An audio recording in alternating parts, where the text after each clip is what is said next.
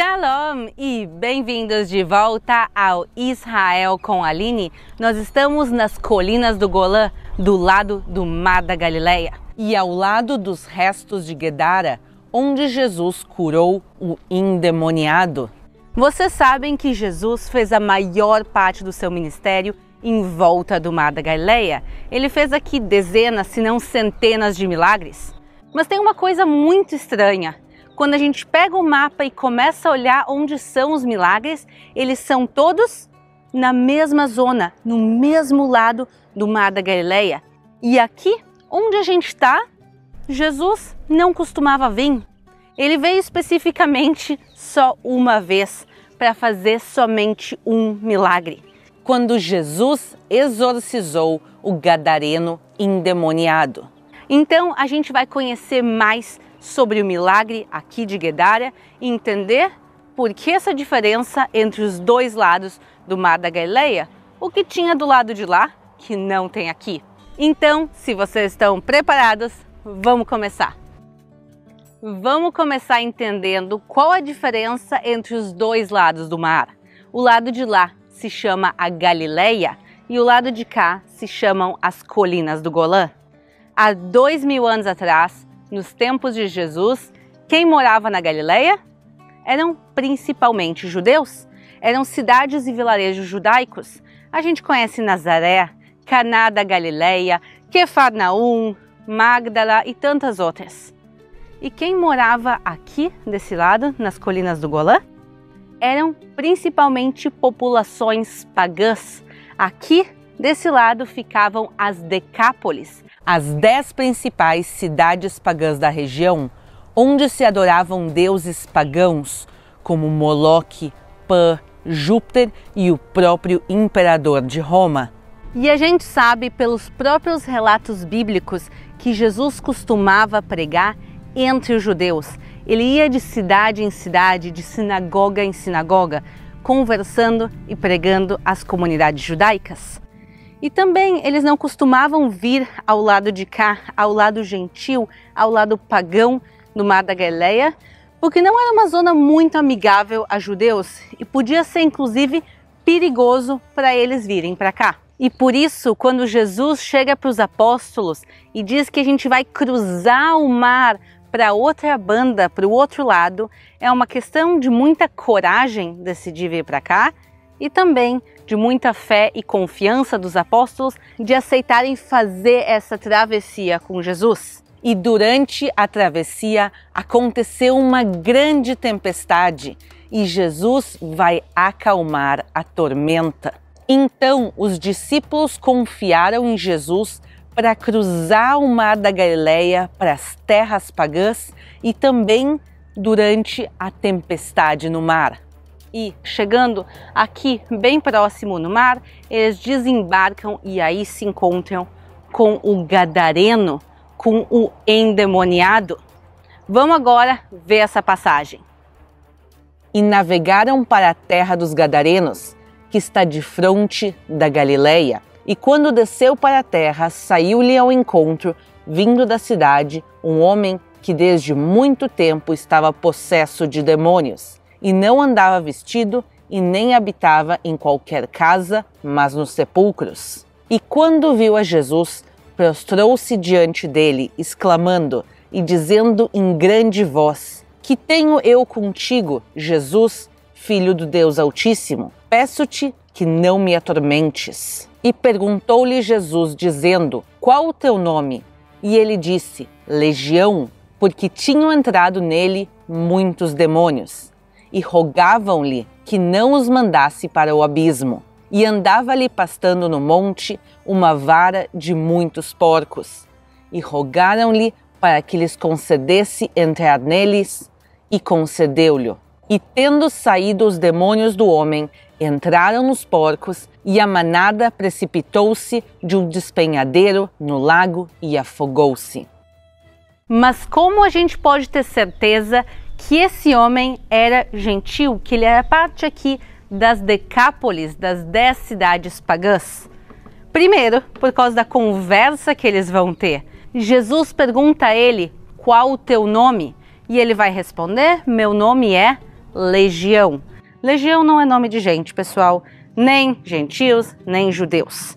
Mas tu falasse há 2000 anos atrás, dentro do Império Romano, a palavra legião tem uma associação, a Legião Romana, um grupo de pelo menos 3.000 soldados romanos. Isso nos faz pensar em algumas coisas. Primeiro, que esse homem escolheu a palavra legião e não a palavra multidão ou qualquer outro sinônimo. Isso pode indicar também o número que tinha dentro dele, pelo menos 3.000 espíritos ruins dentro dele, mas também podia indicar uma associação com o Império Romano, com os soldados romanos. Talvez ele mesmo fosse soldado romano que estava aqui.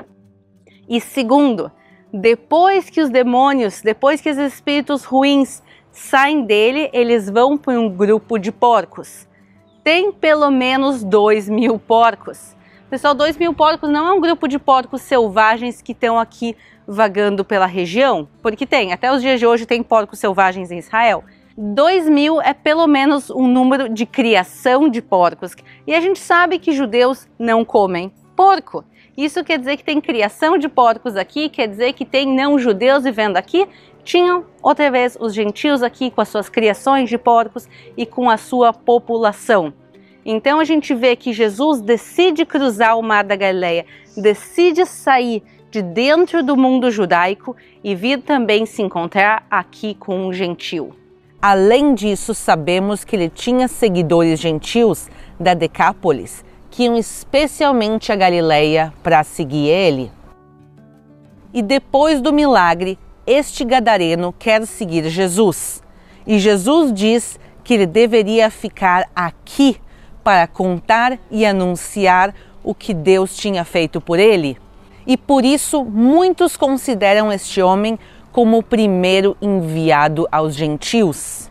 E ele foi um dos responsáveis pelo início da comunidade de seguidores de Jesus aqui na região gentia da Decapolis.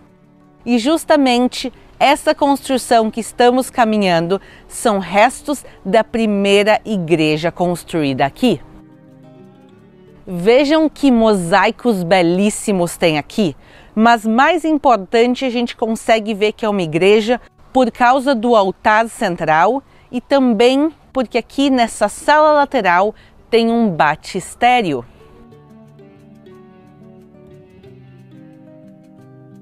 O que tem aqui são restos de poços de água. E faz todo sentido, pessoal, vocês não estão sentindo a temperatura, mas aqui está por volta dos 40 graus no dia de hoje e realmente é quente. E as pessoas que vinham de longe para conhecer os locais onde Jesus passou e onde ele fez os seus milagres, chegavam realmente cansadas. E por isso eles tinham aqui um local onde eles podiam beber água e recuperar as energias antes de entrar na parte principal. Mas eu trouxe minha garrafinha d'água hoje, então eu não preciso do poço de água. Mas vamos seguir a nossa visita.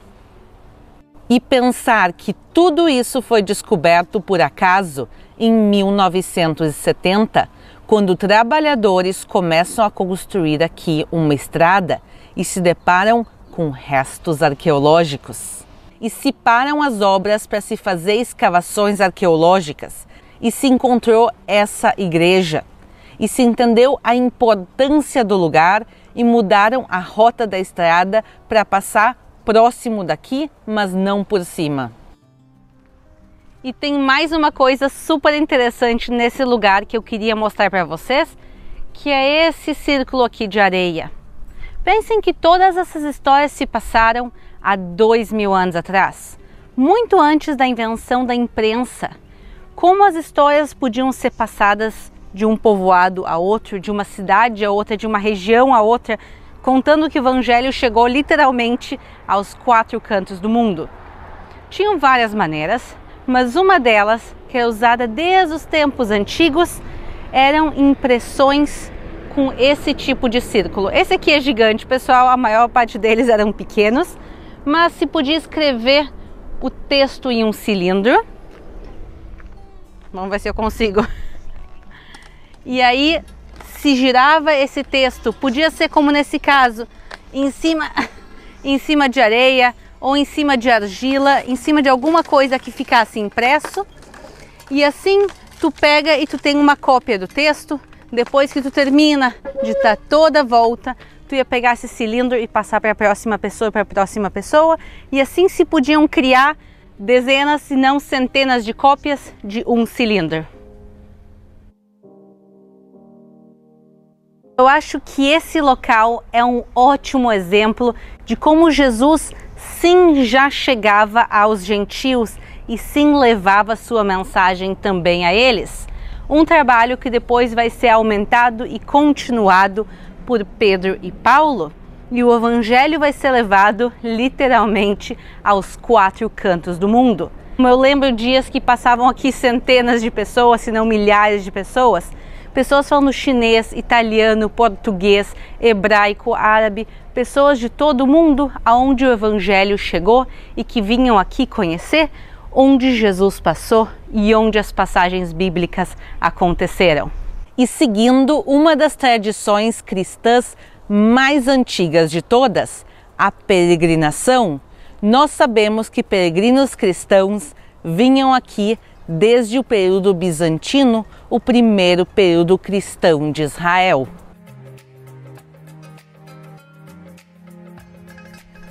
Se vocês estão gostando desse vídeo, tem uma maneira super simples de ajudar o canal, que é simplesmente se inscrevendo no botão aqui embaixo e deixando aquele like, porque aqui no canal tem vídeos todas as quartas e domingos, direto da Terra Santa, direto de Israel. Um grande beijo e a gente se vê na próxima!